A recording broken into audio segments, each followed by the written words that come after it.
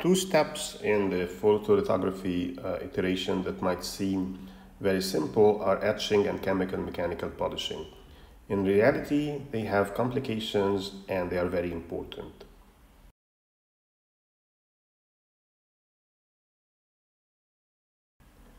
Etching is the process of eating away at a certain material in the wafer so that we can create a feature. When we talk about etching, we are usually talking about etching away silicon dioxide so that we can reach the surface of the wafer. However, etching could also be used to pattern other materials, particularly metals and silicon.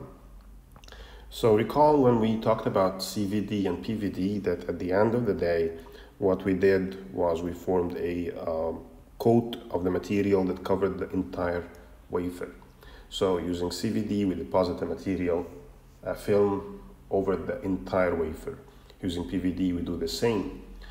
In reality, when we deposit a material, whether it's silicon, silicon dioxide, or metal, we want to pattern this material. We want to create a certain pattern on it.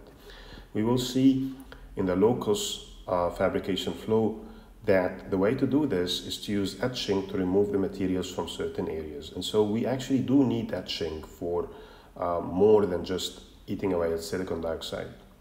So when we do etching, we expose the wafer to a material called the etchant.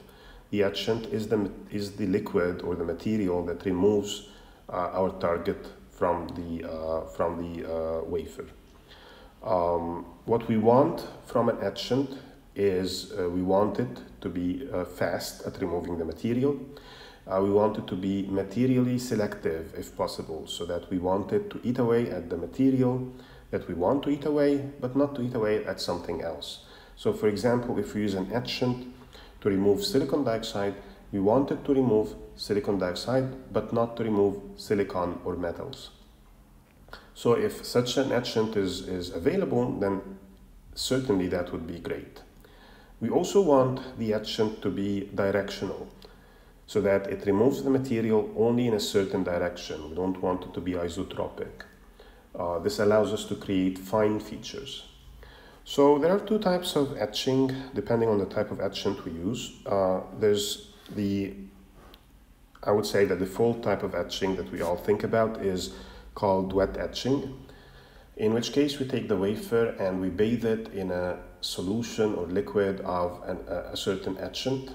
This is usually an acid. So acids are good at eating away at silicon dioxide, for example. Wet etching it has a few advantages. First of all, it can take place at a very low temperature and it's simple, but it has disadvantages. First of all, we are exposing the wafer to a foreign material, the etchant. We are bathing it in it, and this material is a liquid, so there will be traces of it left on the wafer. So the wafer has to be washed after exposure to a wet etchant.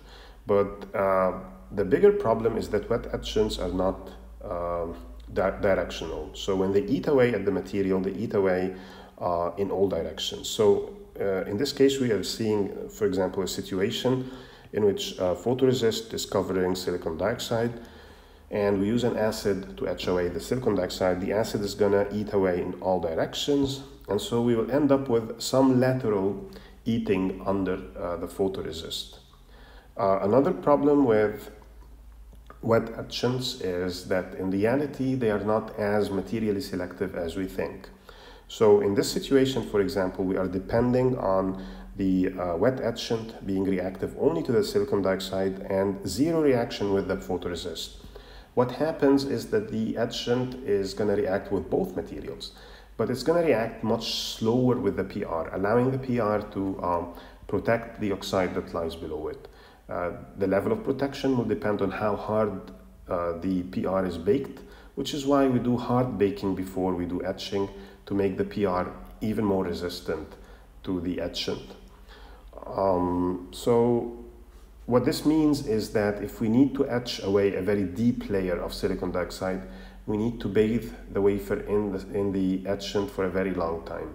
Whether or not the PR is going to resist the acid that long is an open question. So sometimes it's challenging to open a certain feature using wet etching.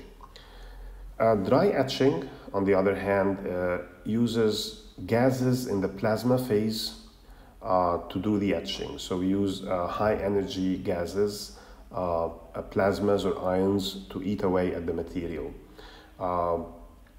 Dry etching has a few advantages. First of all, it's more directional than wet etching, so it can create better features.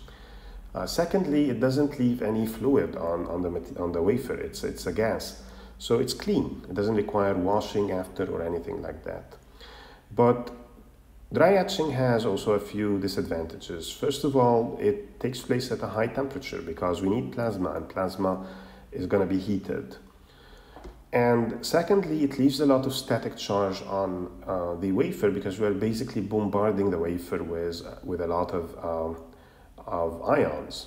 And this could complicate something called the antenna effect, which we will look at in a later video.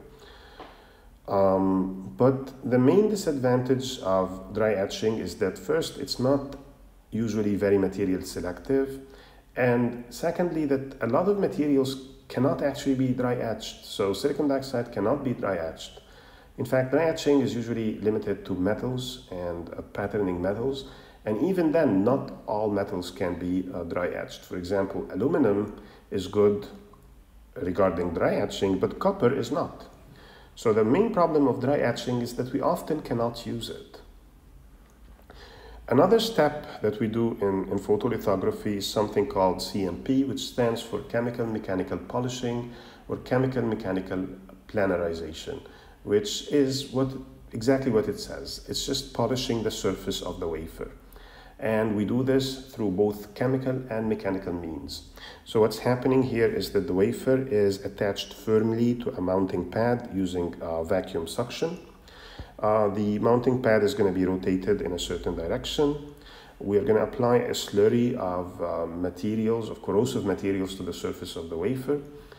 These corrosive materials also include granules, small granules, and using a chuck or pad that vibrates and starts polishing the surface of the wafer, and using a chemical reaction that happens due to the slurry and a mechanical process that happens due to the particles in the slurry, the surface of the wafer can be very finely polished. CMP can actually do wonders. It can polish the wafer up to a very high accuracy. It can create very flat planes. Historically, the main advantage of the main use of CMP was to planarize the surface of the wafer after it's sliced from the silicon ingot. But in modern technologies where we have a lot of layers on top of each other, CMP is actually a lot more important, because what CMP does is that it ensures that after each step we create a perfect plane. Perfect planes after a step allow us to prevent the buildup of irregularities on the surface, and this prevents the formation of unwanted opens and shorts. So CMP is actually a lot more important than many people give it credit.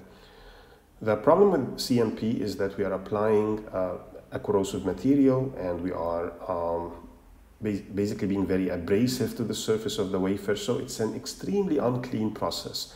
We are creating a lot of particles and we are pushing them through the air, which is contrary to the philosophy of clean rooms, which is why CMP, when it's done, is usually done in isolation from the rest of the steps of photolithography to protect the rest of photolithography from its contaminating effects.